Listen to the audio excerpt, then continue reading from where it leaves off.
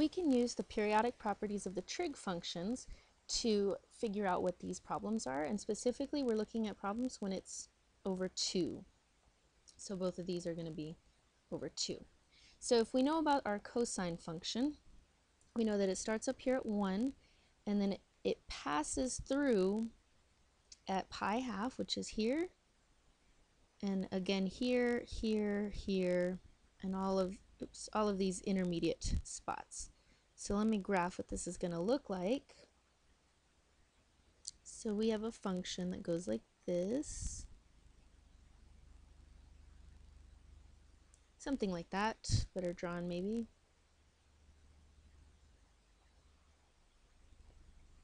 Okay, and so every time it passes through a pi half, we know that that's going to be at 0. So that's pi half. This dot right here is 3 pi half.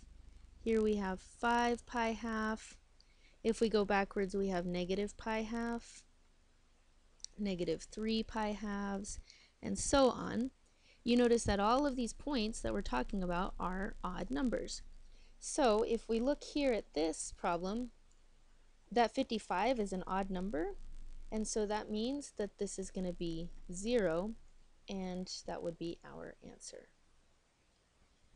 Okay, so now if we look at that sine function, we know that sine is going to look like this.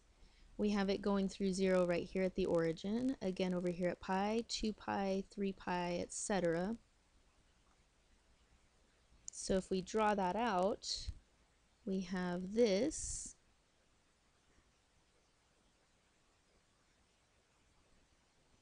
and so on. So we know that every time we have a whole number pi, we're passing through 0. So if we look at this problem up here, this is not a whole number pi, it's still a pi half. But 416 divided by 2, since 416 is even, we can obviously divide that. So we actually have 208 pi, which means that's a whole number pi. And so just like the last problem, this one also equals 0. So your rule of thumb is that if it's an odd number, like this one, then the cosine will be 0, and if it's an even number, then the sine will be 0.